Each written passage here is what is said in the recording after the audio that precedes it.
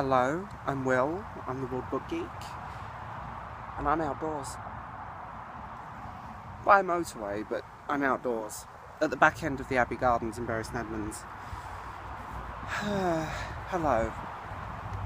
Sorry about the car noise, I'm going to fix that in post-production. Anyway, I'm just here to talk about time travelling with a hamster.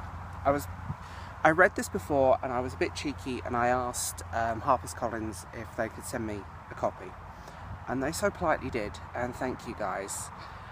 It's a very simple, it's a children's book, yes, but it's, well, I'll read out the blurb first. I suppose if you asked me before, I would have said a time machine looks something like a submarine, or perhaps a space rocket.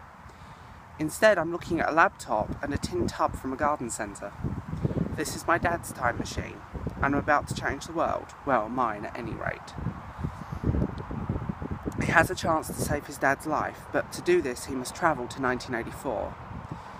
And I agree with this. It is an astonishing children's novel. It's so well written. The character development is beautiful. The writing style is so from the perspective of the age group of the character. It switches between his internal dialogue, his first-person dialogue, and letters, and notes and lists. He's a list maker. And it is just sublime. I'm shocked by it because I first read it, I think I was at a library and I had to hang around, and there it was, so I picked it up and read it. And I couldn't put it down. And with Harper's being kind enough to send me a free copy, I'm like, eek! So I thought I would have to talk about it. It is truly unforgettable. It's poignant, it's touching. It's just a beautiful little story, and it's so wrapped in the modern age in the best way possible, and the pop culture references just get me each time.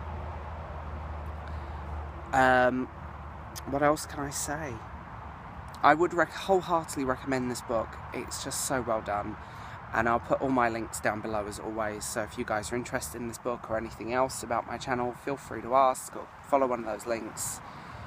And yeah, so tell me guys, have you read this? What did you think? If you've read it, or are you planning to read it?